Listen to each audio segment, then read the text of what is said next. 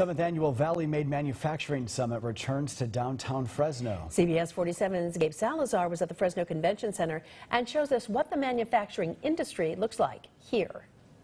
I was just looking forward to get my first interview. Never done a job interview before, so just really excited to, try it out and see what's going on. Dominic Marcella is a high school senior, attending the Valley Made Summit to get into the manufacturing workforce in the future.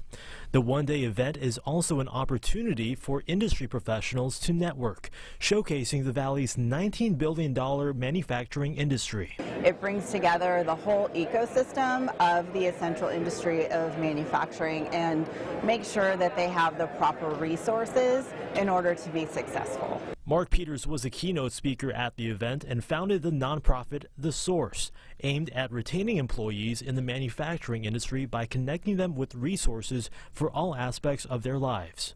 Understanding that people come into our workforces with their whole lives, and their lives are complex. And so a lot of the things that take people out of the workforce can be things like childcare or housing or transportation. And our businesses are not set up to deal with those kinds of problems. The event ended with a surprise announcement that the Source model will be implemented in Fresno. They are going to found their own Source model here in Fresno to really support the essential workers of manufacturing and in the industry. That program is expected to be rolled out by early next year. Gabe Salazar, CBS 47 Eyewitness News.